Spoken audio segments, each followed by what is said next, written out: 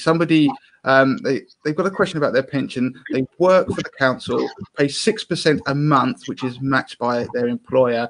Any more than 6% contribution is not matched. But is it worthwhile paying extra into this if I can afford to do so, or would I be better off looking into getting into additional private pension, or paying more into a stocks and shares ISA, for example?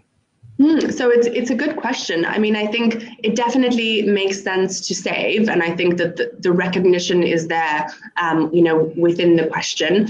I think that paying into a pension that you already have can be a very good thing, because, as I mentioned earlier, pensions have some really unique benefits.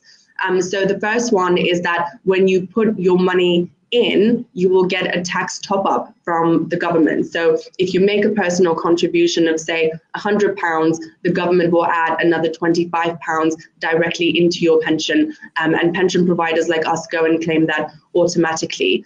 So whether this is the pension that you want to pay into really depends on what that pension is like, and the ease of paying into it relative to paying into another pension that you might have.